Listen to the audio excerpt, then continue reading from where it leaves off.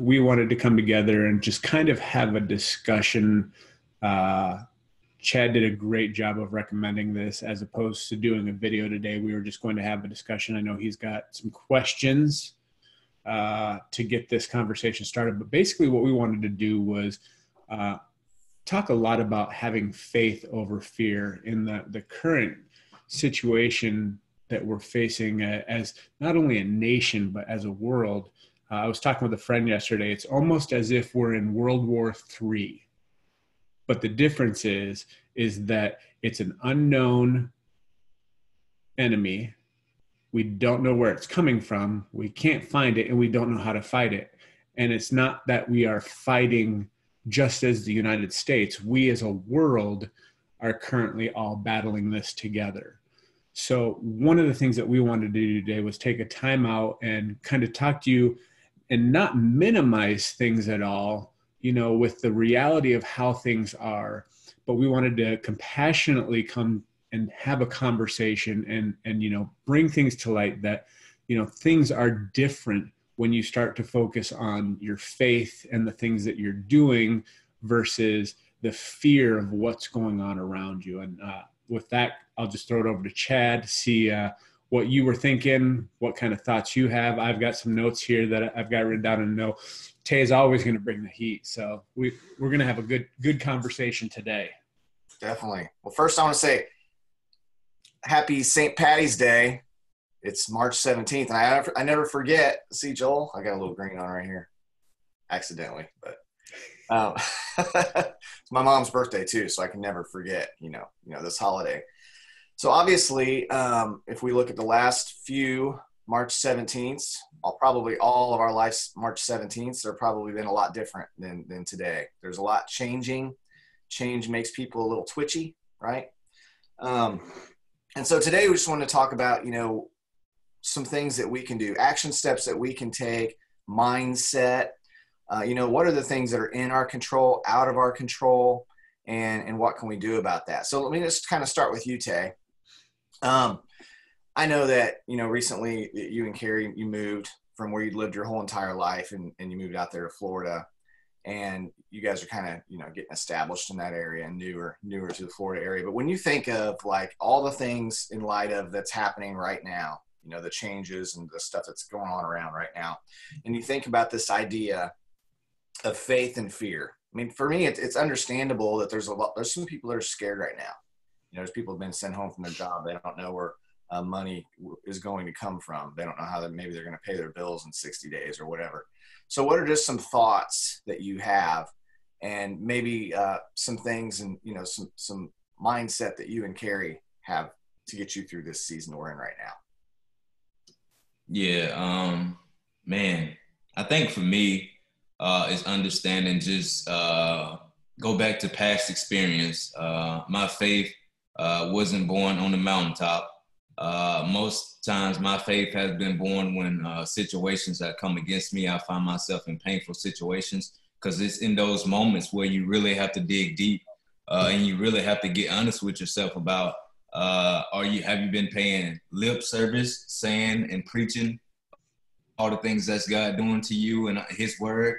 Or are you really going to pay that life service when things really do happen? Are you going to live out the words that you've been preaching? So for me, I think it's been more so in the times when I have to live it out that it's been the toughest, but I've seen myself actually grow and just dig deeper and just really dig in and just really not wavering in my faith, because that's in the times when it's been the toughest. And it makes sense because you're uncertain of what's next. And I think anytime you're uncertain of what's next, you either panic because you don't know what to do, or if you've been doing the personal development, if you've been working on your mindset, then you're not panicking because you see the bigger picture. You're not focused on the thing that's right in front of your face because you see down the road. So for us, I think probably the most important thing that we've been doing is staying informed, for one, and just controlling the things that we can control. And probably the best thing that we have done is just start having conversations.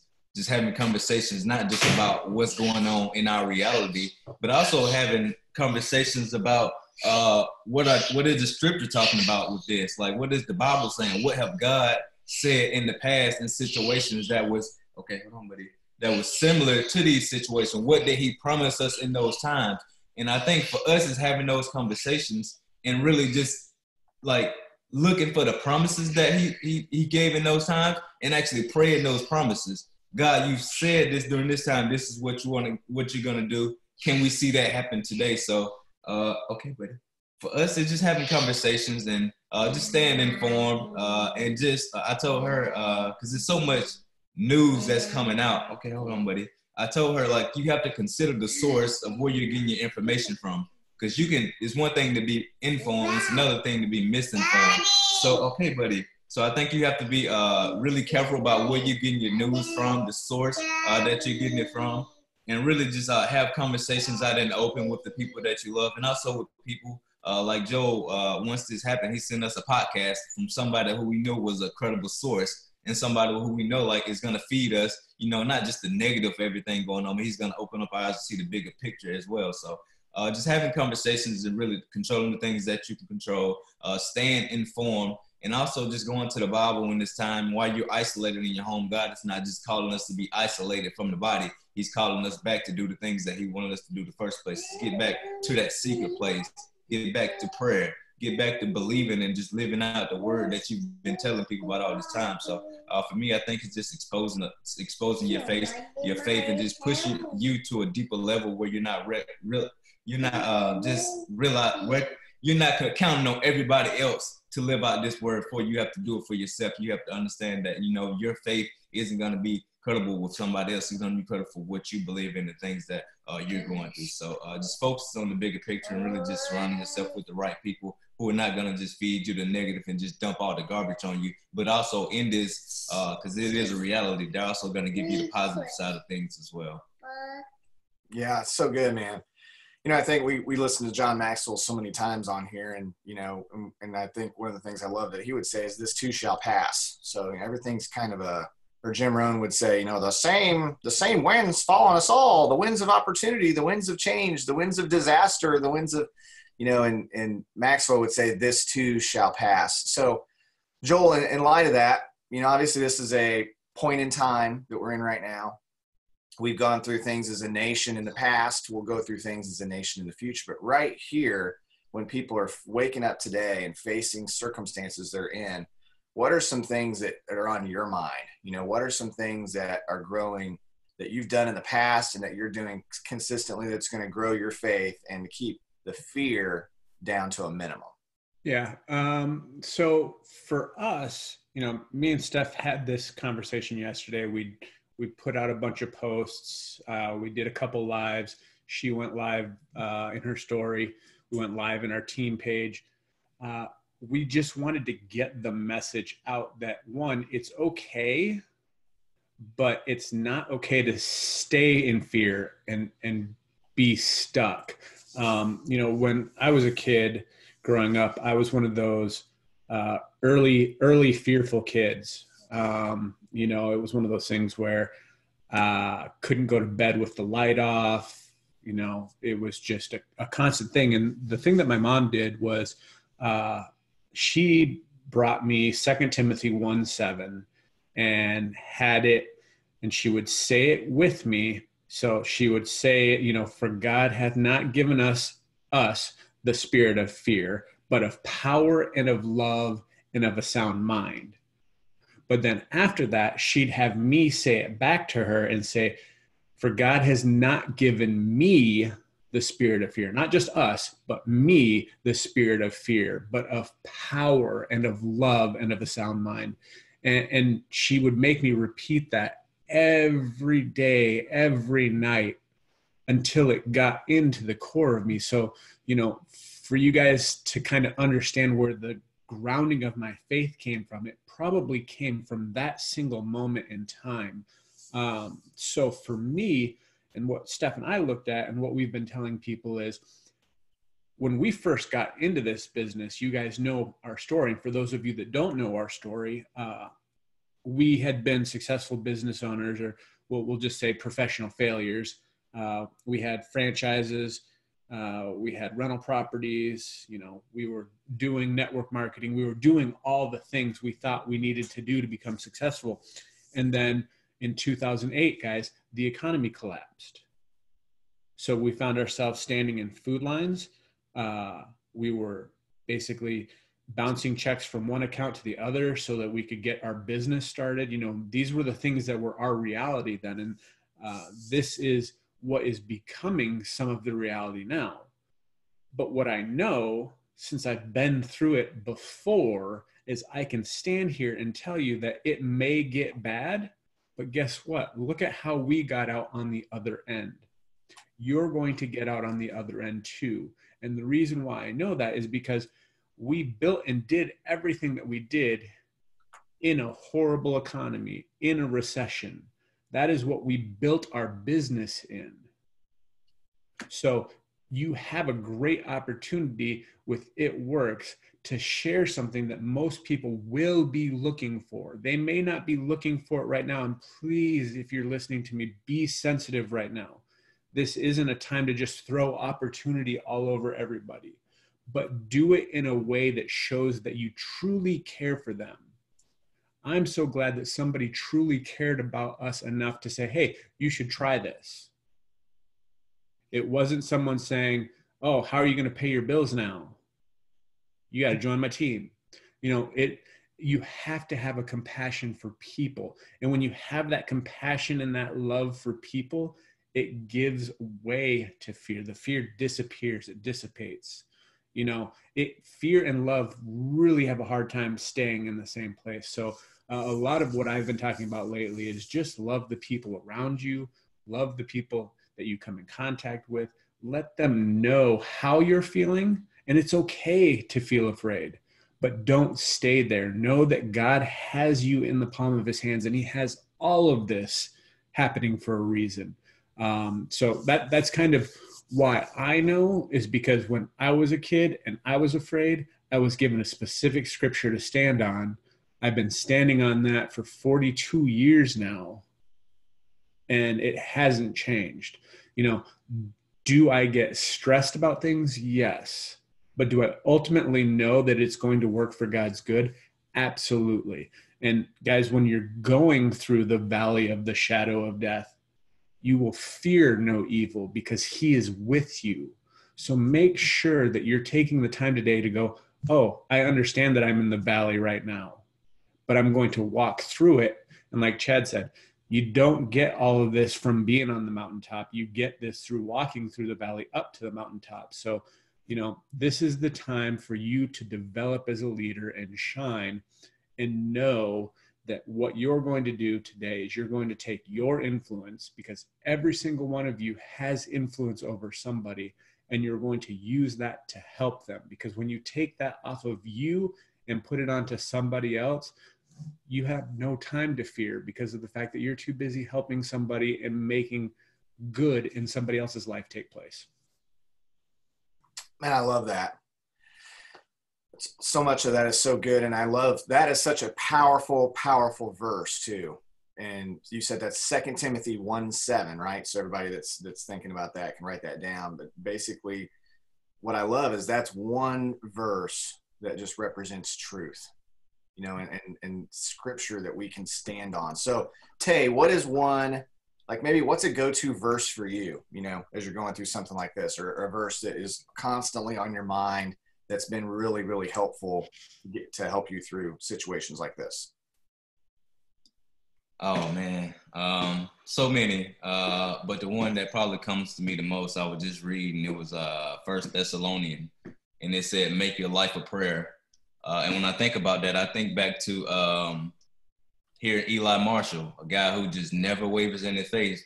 And one time he said on the Zoom, he said, you know, don't just pray, make your life a prayer. And when I thought about that, I'm like, man, like, don't wait for situations to get bad before you go to God. Like, you should constantly be in God's presence. You should constantly be asking him to help you become better, to help you open up your spiritual eyes so that you can see the things to come. So I think you just have to be, like Joe said, I just think about the story of what his mom gave him. Like, you have to be, your faith has to be grounded in something like that is just so incredible. And what I love about Joe is not that he just want to get on and inspire us. I just think about when Stephanie was going through everything that she was going through. Like, I could see him just saying like, I do not live in the spirit of fear. Like I can just see him because when everything was happening, he didn't panic.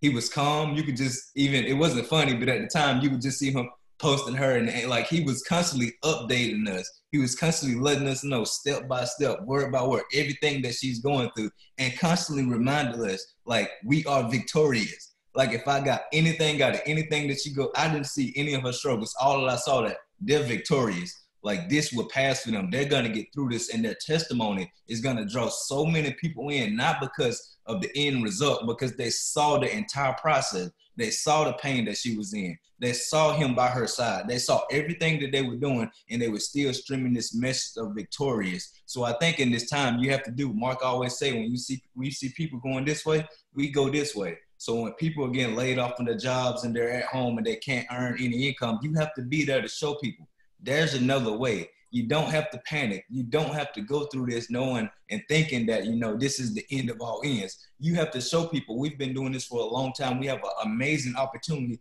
not just going to help you out financially, but it's going to help out you meet your health goals. It's going to help you that you don't have to be away from your kids, that you don't have to be away from your husband. We're going to help you out in so many ways. And I think probably the most important part is when something like this happening, you're going to have a community who's going to come together and pray over you, pray for you, pray with you, and continue to be that light in the world. So for me, I always say It Works may not be the best company in the world, but we are the best company for the world, because when times get tough, we show up and we show people that, you know, there's another way. We have your back and we're not just all talk. We are about the action. We are helping people change their life for the better, not just with the products, but we're helping people change their life spiritually, and faithfully in just so many ways. So for me, it's about just being there for people, like Joe said, being compassionate and just showing people, letting them know like, hey, we're struggling with you, but at the same time, we're not going to live in this fear. We're going to feed our faith and continue to trust God and take him at his word and his promises that he's already given us. So that's pretty much what I got. And just another thing, I just wanted to share this quick because I was thinking about it. I think about Sarah Rankin. My wife told me this and just blew my mind. And this has been sticking with me ever since she said it. She was giving birth to her son. And she said something that was so incredible to me because it was during the time of pain and trial. And she said, your mind is so powerful that it can either imprison you or it can empower you. And I think about her, she said this at a time where she was giving birth, probably one of the most painful experiences but most of us guys would never know anything about. And I think about this experience that we're going through now. Like we just see everything that's happening. So we're either going to be imprisoned by our mind, imprisoned by the fact and all the negativity that the press and the media is putting out, or we're going to be empowered by our faith and trust and see God that this too shall pass. He's going to bring something good out of what we're going through in this moment. So I just encourage you guys to, like, your mindset is everything right now in this time, because this is what's going to keep you one step ahead. This is what's going to set you out in front of everybody, being a leader and not a follower, just hoping and wishing that you're going to see a way out. You're going to be the one to show the people in your community, show the people in your family, show the people that, you know, watching you every single day. You're going to be the one to show this, that you can get past this and just follow me, because I'm going to continue to lead you guys. I'm going to continue to give you my faith until you're able to develop and build your own. So in this time, man, I just press in and just continue to take action, continue to feed faith, and just continue to show up for people, because I think that's what people need right now most. They need a voice who is going to continue to show up with that positivity, continue to show up with scripture, continue to show up to feed their faith, and you can be that person for so many other people. So that's what I had, Chad. So Chad, on here, I was just looking in the chat, and Jennifer Bland wrote, and I love this, that fear not was mentioned in the Bible 365 times. Wow. What's awesome about that is that's a fear not for every day of the year. That means God covered every day with a fear not. There isn't a single day that goes by without a fear not available for it.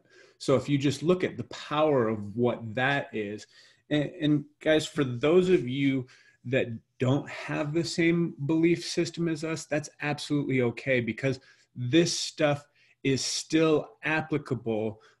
Chad, talk for a minute about not just faith over fear, but how about just focus over fear? Basically, if you're focusing on something, it gets bigger. So the thing that you give your attention to gets bigger. Talk to them a little bit about that. Yeah. So interesting you said that, because I was just having a thought a few minutes ago that when It Works became debt free is when most of the world was going into debt, or when businesses were downsizing, capsizing, laying off, fire. When the chaos was happening in 2008, 2009 timeframe. And I don't know the exact date and stuff like that, but it's always kind of blown my mind that It Works starts in 2001, and they spend that first almost decade to get to that, to get their foundation developed. And when the economy is going one way, It Works is debt free, and it's growing. And I just feel like, and this to get to Joel's point, I feel like right now that more than ever, people need flexibility in their life. They need options in their life. They need to have some kind of way that they can bring in some kind of income outside of what they're used to, the traditional thing. And, this could last 2 weeks. This could last 2 months. We really just don't know right now. Right. So like Joel was saying, focus over fear. When we're not focused, we're more open to, the arrows, the darts of the enemy, the influence of what's happening. That's when it's like when you're listening to it, if you're in your car and you're in like scan mode, you're trying to find a radio station, maybe you're not in your state. You guys know what I'm saying? You hit the search, the seek button, you sit there and you're open to anything, right? Because you're like, you don't know what radio station to listen to. So you're just tuning in and you're tuning out. You're tuning in, you're tuning out. Well, when you get tuned in, like your favorite radio station locally, when you get tuned in and say you're listening to worship music or whatever, and there can be chaos happening all over, but you're focused on that, and you're dialed in, and everything is amazing because of what you're focused on, because your focus does form your future, and what you're focused on does grow. So it makes total sense that if we're focused on the scary things in life, then we're going to become more scared. And we're focused on where we're headed, and we're focused on the long term and out of the direct circumstances. Sometimes we have to almost like be like an eagle. We have to, because we're almost like a chicken a lot of times, right? We're down here and we're pecking on the ground, trying to get our bills paid, get our, what's happening today, looking in the refrigerator. Oh man, you're down to only got 4 rolls of toilet paper left. You're like, 4 rolls. Oh my gosh, when's the next shipment come in, right? And so we're in the now, or we're stuck in the mire of their current circumstance. And if we can be like an eagle and we can fly up, we can go, what do we want things to look like 1 year? 1 year from today, what are things going to look like? They're going to look so much different than they do right this second, right? And so one scripture I wanted to share, because this has helped me personally, and this has helped so many people within our organization that I wanted to share, was Philippians 4, 6, and 7. And I love the formula here because it's very simple. It's very clear. Again, these truths, we put these truths in us when we don't need them, then they automatically come out when we do need them. So Philippians 4, 6, and 7 just says, do not be anxious about anything, but in everything by prayer and petition with thanksgiving, present your request to God. And I love that, because what he's basically saying right here is don't just pray and ask, but already be thankful, because you already know if you ask, it's going to happen. I love that. So do not be anxious about anything, because we don't need to be, right? We become anxious, but he's reminding us. I mean, you can read the Bible 100 times. You're still going to have anxiety occasionally. You're still going to be stressed, like Joel said, right? That's never not going to happen, but we can manage it a lot better. Do not be anxious about anything, but everything by prayer and petition with thanksgiving, present your requests to God. And then here's my favorite part. And the peace of God, which transcends all understanding, will guard our hearts and our minds in Christ Jesus. And I love that, because in my experience in 46 years of life, I've witnessed the peace of God that surpasses all understanding in other people, and a few other people. And I've experienced it myself over time. And it's available for everyone. And so that's another scripture you guys can just write down, whatever, put it on the back of your spouse's head so you see it when he's walking away, whatever. And just to go to the point of that I think Tay was making about Sarah Rankin, man, y'all ladies, I'm glad I'm not a lady, because I would be having a hard time not being anxious about going into labor. So kudos to all you. But so Joel, go back to you to focus and this kind of thing. Obviously we want to be smart, we don't want to be the first one to run out of toilet paper, right? We don't know, oh, it'll be fine. I don't need an extra roll or whatever. But we don't want to be crazy too, where we're just scaring ourselves and thinking worst case scenario, right? Because we have a best case scenario, we have a worst case scenario. So what are some tips or some recommendations that you would make to just help people navigate through what's happening right now? Well, let's go back to that super old statement. I had to Google it because I was like, oh, this is so awesome. So Oliver Cromwell in 1834 said, put your trust in God, but keep your powder dry.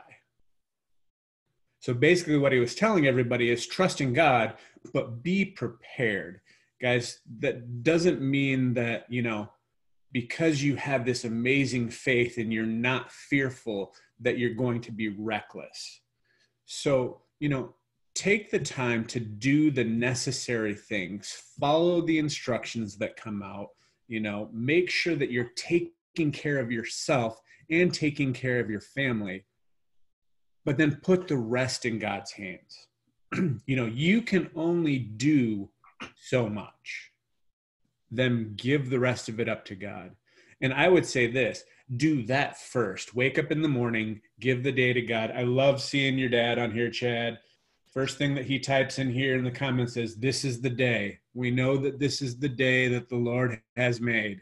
I will rejoice and be glad in it, no matter what may come. So guys, give that up first and then go do the work. For us, not much has changed. I know there's quite a few of you on here that have been full-time work from home people. For us, this is just another day in the office, except for we may not be able to go out to lunch and hang out with our friends. For others that are out there, take the time to invest into them. Reason why I'm saying that is because you have the skills, you have the knowledge of what to do during these times because you've been doing it. Somebody that's just sitting at home Netflixing out for the next week or two and not doing anything about anything, those are the people that you want to start having the conversations with. Start with those that are the closest around you that have been watching you. Be the light for them. You kept your powder dry. Now it's time for you to start sharing the how and why of keeping the powder dry. A lot of us were the guys that were digging the well before we knew we needed the water. I was telling Stephanie, and I told this to our team the other day, we're always trying to look for the silver lining in everything. Things that are going on right now are absolutely horrible. And, our prayers go out to everybody that's dealing with this. But what we know is that when things like this happen for generations, it changes. So look at baby boomers. They grew up from their parents who went through the Depression. Their parents went through the Depression and they became savers and hoarders. The baby boomers became the complete opposite. They became builders and buyers. They wanted to spend everything that they had. Then you've got us who, went through 9/11. That changed the landscape of everything that we grew up with.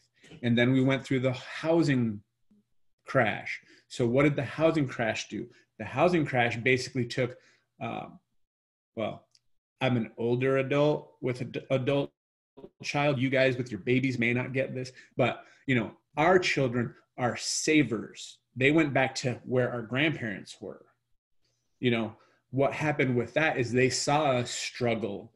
And what happened in the outcome of that housing bubble was what? Banking reform. That changed everything. So what do you see happening with this? Well, this is a health crisis. So what we're going to see from this is probably a huge swinging health reform that changes everything as we know going forward. But what I also know is that during the downtime, during the bad recession economy, what happens is people start looking for a plan B. They realized that their plan A wasn't good enough. When we started this business, we were in one of the highest percentages of unemployment in US history. Is that going to happen again? We don't know. But what I can tell you is that what this is going to do, because everyone, this is completely different than the housing bubble crash, because everyone that has jobs is having to seek something different. I believe that we are going to go away. This is the last time we will ever have a one income bucket economy moving forward, because everybody is going to want to have some kind of side hustle, because of the fact that there's people with great jobs right now that are sitting at home not getting a check. And if they just, excuse me, if they just had a little side hustle going on, they would have a little bit more relief. So what I see happening is you're going to have this huge sweeping health reform, which was absolutely needed, because if any of you have ever been stuck in it, like we've been stuck in it with Steph, you know it absolutely needed fixing. But at the same time, people are going to be looking to somebody for direction and help. And you guys that have been on this leadership journey with us, this is the time that you get to step out into your leadership and shine. So, you know, my call to action is just that. It's time for you to step up as the leader and use that influence that you have with people around you that aren't on your team to shine and show people, you know, what you want to do is be the example. You know, as we're going through this, have people scratching their head because of you, going, man, I'm crazy, but what do they got going on over there? They look so grounded. People are looking for people that are grounded. You know, people are looking for leadership. You've been going through all of this with us for the last few years, just for this specific moment. It's like your training's done, your training wheels are off. It's time for you to step up and lead. Be the light that causes people to draw to you. One of the things that I brought up, and maybe I should have Chad sing it, but I'm not going to sing. Chad's a singer. I'm not. I'm the drummer. No, I'm a guitar player, whatever. Zach Williams has an amazing song, and I recommend everybody go listen to it and put it on repeat this whole time. It's called Fear is a Liar. So while I will not sing it, leave that up to Chad, I'm going to go ahead and just read it to you. It says, when he told you you're not good enough, when he told you you're not right, when he told you you're not strong enough to put up a good fight, when he told you you're not worthy, when he told you you're not loved, when he told you you're not beautiful, that you'll never be enough. Fear, he is a liar. He will take your breath and stop you in your steps, which is what's happening to a lot of people right now. They are stopping in their steps. Fear, he is a liar. He will rob you of your rest and steal your happiness. Those are two things that are absolutely happening right now. When he told you you were troubled, you'll forever be alone. When he told you you should run away, that you'll never find a home. When he told you you were dirty and you should be ashamed. When he told you you could be the one that grace could never change. Guys, fear is a liar. He will take your breath. He will stop you in your steps. He will rob you of your rest, and he will steal your happiness. If you want all of those things to just go away, take the time to work on your faith. Focus on your faith versus the fear, and watch your peace that passes all understanding grow. And I love what Chad said about that, because that specific verse, a peace that passes all understanding, I can't explain it to you. And I know Chad and Tay, we've all been doing our best to try and explain and expound this peace that we have upon you. The problem is it passes all of our understanding, so we can't articulate it in the way that if we could just reach through this screen and shake every single one of you and go, don't you just know? You just don't know? That's what we're trying to do for you today. And we hope that in some kind of way we've accomplished that. The peace that passes all understanding. We want people to scratch their head when they're looking at you and go, I don't get it, but I want to know more. It gives us the ability not only to share this business and share this opportunity, but also to spread the love of Christ, which is the ultimate, most important thing that we could be doing right now. If all we do is spread love, that will erase people's fear. And that's what I've got for today, Chad. I don't know if you've got anything else for Tay. Yeah, a couple things I wanted to mention, and then we'll let Tay close it out. I guess maybe with an action step or something. But a couple things that you were just talking about, Joel, that got me thinking is, number one is, what are we spreading? That's something we get to choose, right? What are we going to spread? And I know what I think of, and this is what I would challenge you guys to do too. What I want to be known as, right, is a lighthouse. I want to be known as a lighthouse. I want to be known as, what is a lighthouse? So a lighthouse is something that when you see one, you just kind of look at it and go, wow, that's been there forever. That is the last thing that's going to get destroyed because it's right here on the edge of the water. Though lighthouses are built like their foundations are so solid that if the waves come and crash over and into the lighthouse in the middle of a hurricane, tornado, sharknado, whatever, they're not going anywhere.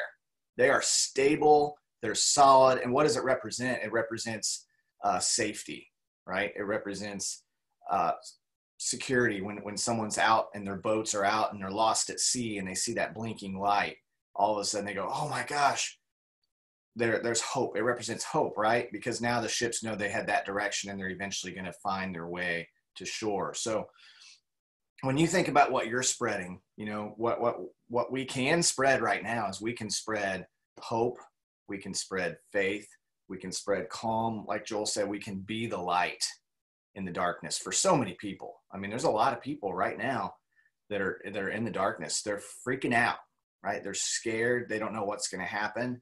And so we have we have platforms. We have so many of us work on social media. We can go on social media and we can spread calming. We can be calming for people right now. And I think that's going to be so helpful for everyone. So Tay, kind of wrapping this up, what would you say is maybe some action steps, some things people can do today that are in their control when they walk? We talked about a few. We talked about having a focus on something, right? Everyone here should have their goals and where they want to head and those types of things. But what are some action steps that you would recommend? Yep. So me, I believe fear cannot live in faith. Faith will always drive out fear. So be so busy, so focused on just walking out and feeding your faith that you just do not have the capacity to hold on to any fear, to any doubt, to any negativity. So today, I just challenge you guys. People are at home. People are watching things. People are listening. So just be a station that they can turn to and just have hope. That you can just be a station that when they turn to your when they turn to your social media platform that you have, that they would just be drawn in and they just will be reminded first of God's word and just second that this too shall pass. So today I just go live and just talk about people, talk about why you started this business. Because I think as you get back to the basis of the why did you start this business, then I think you will relate to a lot of people. Because I don't think nobody joined this business because they just wanted to be, besides Joe, make $1 million. And he just grew into that. But most people started because they needed something. I think we're at a time where people are in transitioning and, life is happening to people. So their why right now has become the forerunner. Their job is no longer the forerunner. Their why of why they need this to work out is the forerunner. So just go live and just talk to people, be real, talk about some of the things that you struggle with in the beginning, and just also talk about what this business, what this company has done for you. And I think as you do that, then you would draw people in. You will remind people not of all the negative things that's going on, but you will remind them that there's another way for one, and this will pass. And I want to come out on the other side of this better than I went in. So just be a station that people can turn to and just be filled with hope, joy, and just filled with just a new vision for themselves, a new vision for their family, a new vision for their marriage. So just go live, talk about why you started this business, just remind people of that. And I think as you do that, people will feel the genuineness that you're putting out and just that authentic, the authenticity of the message that you're sending out, and they will be drawn to you. And I think it will be not them feel like you're just, like Joe said, pushing the opportunity on them, is that you're really showing them that there's another way. And I don't have to go through this with that uncertainty of, I don't know what is going to play out, but I can put things in my hand, and I can control what I can control, and I can work from home, and I can do these so many things along with my family and friends. So I just encourage you guys, like I said, just be a station that when people turn to your social media, they're just filled with hope. They're just inspired to, see the positive things that's happening, and just be willing to take a risk and just invest in themselves and the things that they really want out of life. So good. Joel, you have any closing thoughts and if you could go ahead and wrap this up, man, that'd be awesome. Yeah, easy enough, guys. So fear doesn't have to control you. You control it. It is an emotion. Control the emotion. And the way that you control fear is to focus on something better. Focus on your faith. Focus on your future. Focus on your family. Guys, if you are going to spend the next few weeks in fear and let it control you, you are not going to thrive. You are going to shrink. So look at things that are bigger and start to focus on that. Focus on how you can help those around you. That's the best way to get off of the fear train, is to look and focus on helping others. Take this time to focus on everyone else and love. Pour out love. Above all things, choose love. Guys, thank you for tuning on with us today.